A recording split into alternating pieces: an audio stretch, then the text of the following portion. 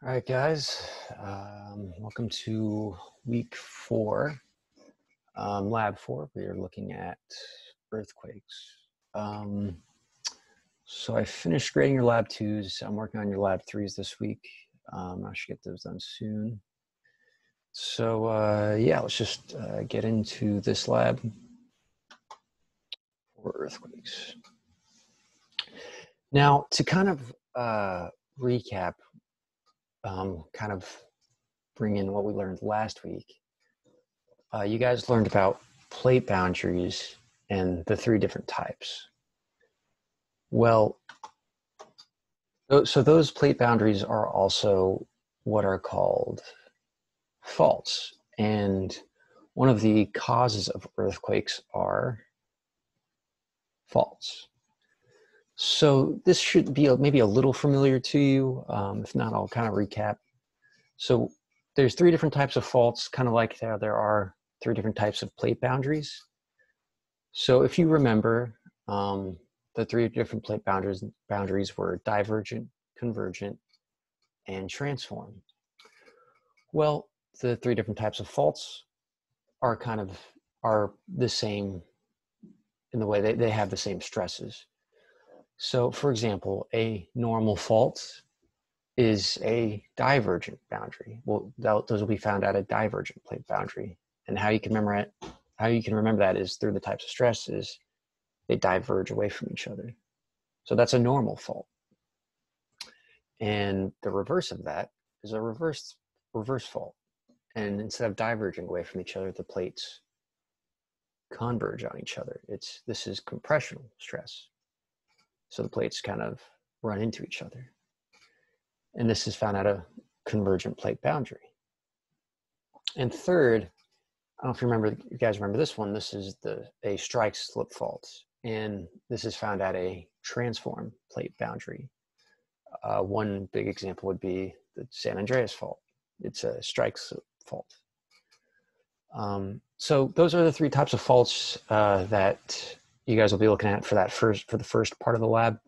I'll go into them a little more, but yeah. So a normal fault, again, this is when the plates move away from each other. This is the plates or rock units kind of diverge away from each other. And this is caused by extensional stress or extension. And you guys don't really need to memorize the parts of the faults too much, but just so you know, in a normal fault, the footwall moves up. And then in the reverse, it does the opposite. But right now, in a normal fault, the footwall goes up the fault line. So one way to kind of help you guys memorize the types of faults is pretty much by their stresses. So if your normal fault has extensional stress,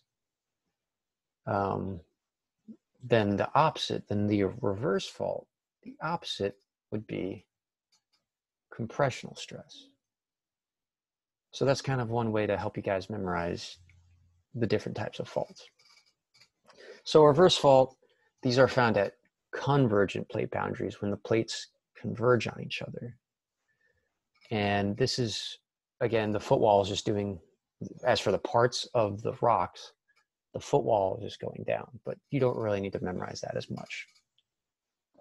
And so, again, the force that causes this is compression. This is caused by a compressional force, whereas opposed to a normal fault, it's an extensional force. So again, that's kind of one way. I hope that helps you guys memorize it a little easier. Is your reverse fault is the reverse of a normal. So instead of going out, it's going in. And that's the reverse. That's the reverse of going out. It's going in. And yeah, so what reverse faults can cause, what convergent, when 2 plates converge on each other or 2 rock units converge on each other, they can cause these formations called folds. Now, you guys will look at this in the first few questions of part 1. When these 2 rock units converge on each other, when they're going towards each other, when that force is strong enough to move the plates towards each other, the rock extending out from that fault, from that point of contact, that the rock will alter in a way. And these, one way is through folds. And these are the two type of folds you guys will be looking at, or looking for, I should say, in those first few questions. Now, in those first few questions, I'll draw a diagram real quick. You'll see a, here we go. So you're going to see sand layers kind of start off in these, oh gosh, that was bad. In these, just start off horizontally. They'll start off flat and they're not going to look altered at all. So it should be like, it's going to be like sand and then a white layer and then sand again. So that's what you guys are going to see originally. And then what you guys will see afterwards is kind of what the question will ask is, it's going to be compressed. So what's going to happen in the video is Carrie is going to press the machine, I guess. It's going to press it in that direction. And so those sand layers right here that you see here, these layers are going to alter in a way. They are either going to form what's called an anticline, where the rock layers kind of, well, I guess the sand layers in this case, kind of fold up, or a syncline where they fold down. And that's going to be for you guys to look for. Does it do one or the other, or does it do both? So that's what you guys are going to be looking for in part one, is how do these rock layers deform? And one way to memorize what is an anticline, what is a syncline? Well, when it folds up, when the rock layer folds up, it kind of almost forms up in the shape of an A. And so that forms an anticline. Does that make sense? So like if, when you start off originally horizontal, then you face that compressional stress is applied. Green was not the color to use for it. And then you notice the rock starts to fold up and kind of form almost an A shape. That's how you have an anticline. If you notice the rock kind of folds downward, almost like a dip, that's how you have a syncline. And syncline is just the opposite of an anticline.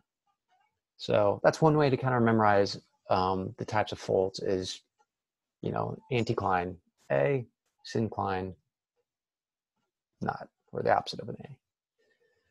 And so you just have a few questions pertaining to that, but yeah, so those are the only two folds you're gonna be looking at, which are caused by reverse faults. Let me go back. Which are caused by compression, by reverse faults. So that's, again, that's for the first part of the lab. And then the last type of fault is called a strike-slip fault. And so this is the San Andreas fault. This is just when the two plates rub along each other. And the plate boundary the type of plate boundary this is found out is a transform. So this type of stress, so we looked at compressional stress, shear, extensional stress. And now the third type of stress is shear stress. And so hopefully that'll kind of help you memorize which types of faults are caused by which types of stresses. So let me just do a quick recap. So a normal fault is extensional stress. Normally the plates extend. A reverse fault is just the reverse of that. The plates go towards each other.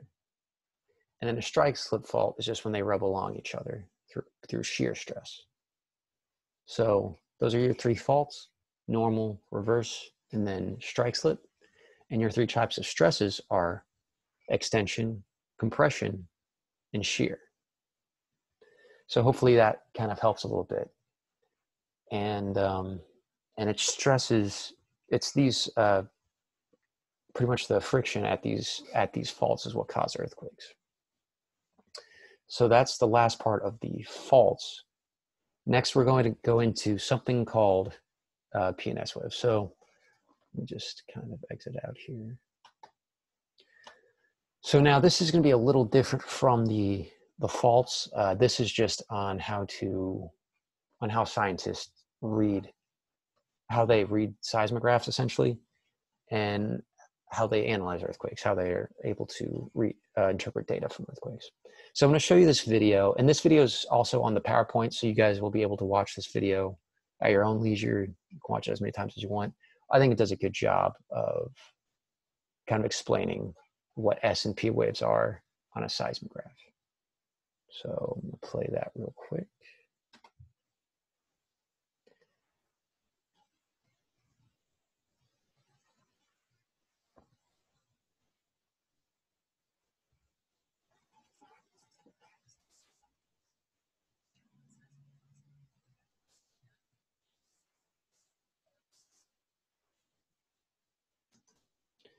Now, you guys don't need to worry about each seismogram station, but it's just interesting to know. But I'll pause it again to show you what parts I want you to focus on. But yeah.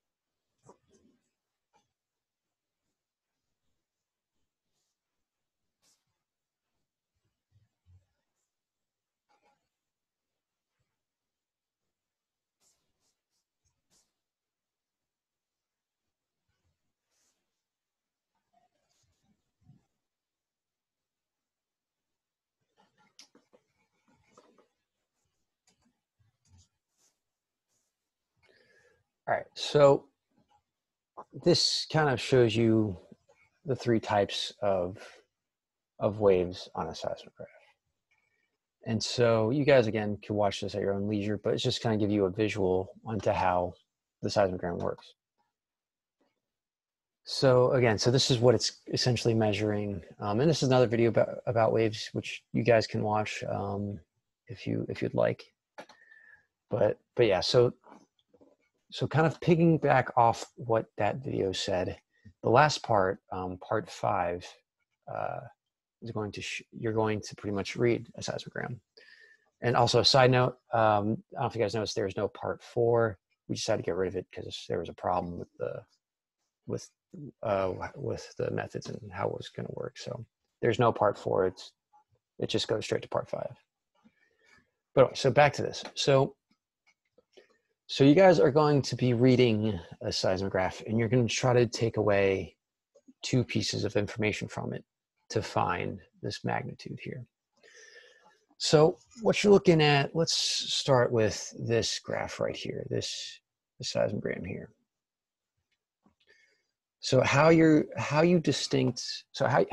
able to find the P wave and the S wave is going to essentially be by the peaks and valleys in the graph. So for example, so here, as you see on this graph, the beginnings of these like small to medium size waves, they start as denoted on the graph here, which is your P wave. So your first wave of your first activity is your P wave. And using pretty much the time scale at the bottom here, that's how you find the time it starts. They're saying it starts at 0.7 seconds. You guys don't need to be super specific, but that's how you're going to try to read the time, is look at the beginning of the activity. So pretty much look for the beginning of zigzags on the seismograph, and you're going to look down and find the time where it starts. So hopefully that makes sense. And so that's how you're going to get the time of your P wave arrival, the time your P wave starts. And so next, you're going to want to find the start of your S waves. Your S waves are going to be much bigger. They're going to have much, taller peaks and much lower valleys. So for example, you keep following along these peaks and valleys. They seem to stay within a range. Nothing great, nothing huge, nothing egregious, nothing terrible. And then you notice, boom, right here is the start of a large dip, a very increased dip. And so that's the start of your S waves right there. That was really bad, but yeah. So that's the start of your bigger zigzags, if you will, on your seismograph. And then you're to find the time of that, again, just look down. And if you go down here on the chart, they say it's 8.7. So yeah. So now that you have the start of your P wave at 0.7 seconds, the start of your S wave at 8.7 seconds, now you can find something called your lag time, which is right here. So this is going to be one of your questions, is you're going to try to find lag time. And what your lag time is going to be the time you get for your S wave right here, which is always going to be larger. And you're going to subtract from that the time of your P wave. So in this case, we would have 8.7 minus 0.7 to get a lag time of 8 seconds. So does that make sense? Hopefully, let me see if I can use a different letter here. So we got our S time here. Again, it says 8.7. This is hard to write with, but there. And then you have your P wave time, which is 0.7. And so to get your lag time, you're just going to get the difference of the two. And it should always be positive. It shouldn't be negative. So you're just going to do 8.7 minus 0.7.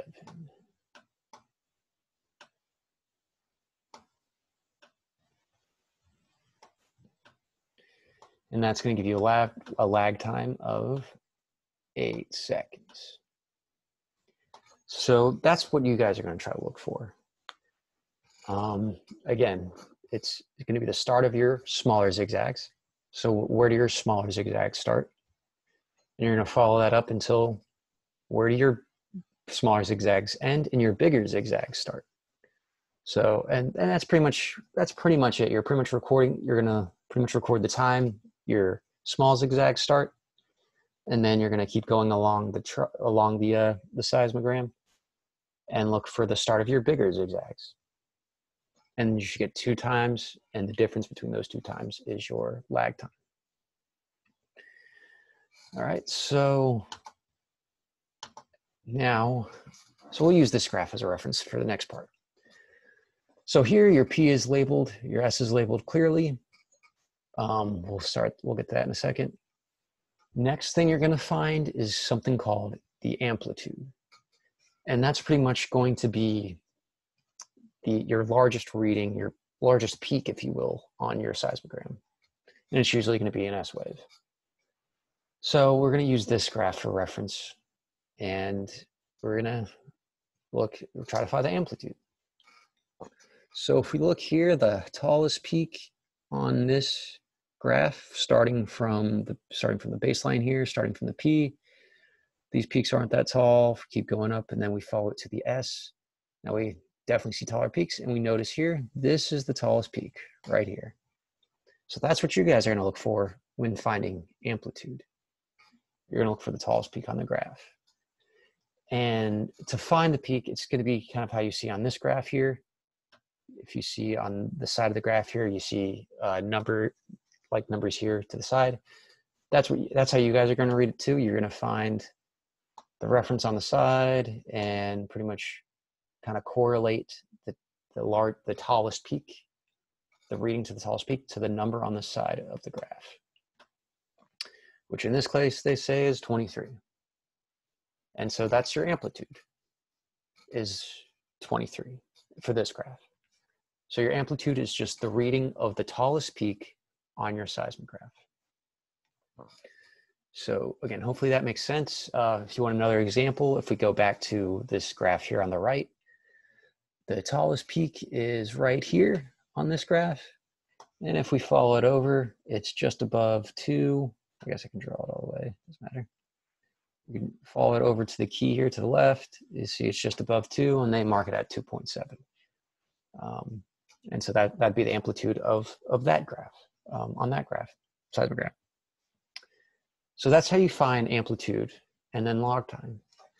Now, the third thing you guys are going to look for is something called magnitude, which is right here in the middle. So this part might get a little confusing, but I'm going to try to walk you through it. So let's stick here to the graph on the left. So we have our amplitude here. So actually, let me back up. So this is also in your lab. So you're going to have 3 bars for reference here. Your first bar here to the left is your distance and your time. You don't need to calculate distance right now. You're just going to use time, but the time pretty much gives you distance. Then all the way to the far right, you have your amplitude, which you can read from the graph. And actually, I will mark it right here. It said our amplitude was 23. That was our tallest peak, was 23 millimeters. And so now we're going to use those 2 points to find magnitude. And for this one, well, let's find our lag time. I know it's given here, but let's find it. So again, as I previously stated, your lag time is the difference between your first P wave, so your first small zigzag, subtracted from the time of your first big zigzag, or your S wave. And so we'll say this is 1 second right here, that the P wave started at 1 second. And we'll say the S wave started at 25 seconds. Okay, so again, just to kind of back up, looking at this graph, we'll see the P wave starts at 1 second and the S wave starts at 25 seconds. And so the difference between that would be 24 seconds. As they say right here. So now we have our lag time, 24 seconds. We have our amplitude, our tallest peak, at 23 millimeters. Now we're going to find our magnitude. So as you can see here in the red, I marked our amplitude in millimeters. Now I'm going to, using the far left bar here, I'm going to mark our time in seconds, and which is 24 seconds, which is about here. I'll make it green. And now you're going to pretty much connect these 2 points and find the magnitude. So to explain, is you're going to pretty much either draw so I'll draw for you. You're going to draw a direct line, and where the line crosses that magnitude bar, that's going to be your magnitude. So let me get a yellow line. So it doesn't matter where you start. You just want to connect the point on the bar of your amplitude. You're going to connect that to your time. And at the point on the bar where it crosses your magnitude, that's going to be the magnitude. And in this case, it looks like it's about 5. Just say 5. So that's how you guys are going to do it. And if you guys want to make it easier, you can use a piece of paper and kind of put it up against the screen and reference the 2 points and see where it crosses the magnitude bar to get your magnitude reading. All right, so again, hopefully that makes sense. I know it might be a little confusing at first, but just message me or let me know if it's still a little confusing. But it should be, again, pretty straightforward. Worst case scenario, just look for your tallest peak. What is the reading of your tallest peak when you go all the way to the left? So when you see your tallest peak, just get that number. And if you get the number of your tallest peak, next just get your time of your P wave. So the time of your first small zigzag, the time of your last small zigzag, and get that difference. And then pretty much connect the dots here. So we'll actually do the left graph, the graph to the right as another example. Now again, everything's given here. We found that our lag time, the difference between P and S waves, was 8 seconds. And as they labeled up here, the maximum amplitude, your tallest peak, is 2.7 right there. So now we can find our magnitude. So we have our difference here. So 8.7 minus 0.7 is 8 seconds. That's our time. Let's go mark that. Here's 8 seconds right here. And then we have our amplitude. And so we can mark that on the amplitude graph right here. They say 2.7, so it's probably about right here. All right. So now we have our lag time here to the left. We have our amplitude here to the right. If we draw a line directly across, it's going to cross the magnitude at about, that is a terrible line, but it's going to cross at about 3.25. And so that would be our magnitude for this graph, 3.25. And so that's what you guys are going to do for that last part, is find your tallest peak and then find the difference in time of your P wave and S wave. And pretty much just draw a line from those 2 points and see where it crosses your magnitude. And you guys don't need to be super specific on the magnitude number. Like just, 3.25 would be fine for this answer, or, 3.5 or 3 point, like you could do it in 0.25 increments. It doesn't need to be super exact, just, 0.25 increments to make it easier. So hopefully that makes sense. If you're still confused on how to find either lag time, amplitude, or anything, or magnitude, just let me know, and I could do another video explaining this even further, or I could just talk with you one-on-one to help explain to you more. And now just one last note. This is mainly for jumping back to part one.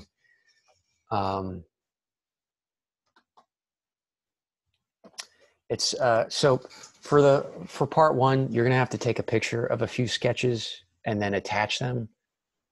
That might be kind of weird, but hopefully it works. When you're drawing the layers, and again, that's tying back to the, for the different type of faults. So when you're going to see a bunch of different layers, but they're going to be perfectly horizontal. When you're drawing them, try to draw them to scale. So at the start of the video, you'll see like a ruler laid out for how long that rock unit is and how tall it's going to be. And it should be in centimeters. Try to draw it to scale. It doesn't have to be perfect. Doesn't have to be 1 for 1.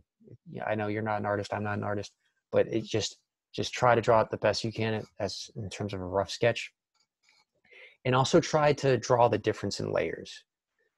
You're going to see sand, then a white layer, then sand again. This is just one way to draw it. To denote sand, you can just shade in that part and then draw a space for the white layer. And then the top layer, draw more sand. And that can make it easier. And you should have 3 layers in total. So sand, no sand, sand. You could do dots to represent the sand or something. It doesn't matter. Just try to draw something to kind of denote the different layers, if that makes sense. And those are videos for those questions, so you can watch them again. You can pause them if you need to kind of help go at your own speed. All right, so that's pretty much everything for this lesson. I know it's a little more than the previous labs, but hopefully this PowerPoint helps, and hopefully this video lecture helps. Again, please email me, message me on Canvas if you have any questions or concerns, or if there's something you don't understand. I know some of you, I reached out to you and you guys said you were completely lost. So that's why you turned in, like an English assignment or something. Just reach out to me before you do that. If you have any concerns, I can at least try to help you, and at least kind of try to help you understand something if you have any confusions. So again, please don't be afraid to reach out. I'll try to get back to you as soon as I can. If you want, we can do a Zoom call to help you clarify something in person, if that helps better. Or just anything. Again, please feel free to reach out. I know this is kind of a lot to kind of learn at first, but hopefully this helps. So other than that, good luck, and hope you guys have a good rest of the week. So yeah.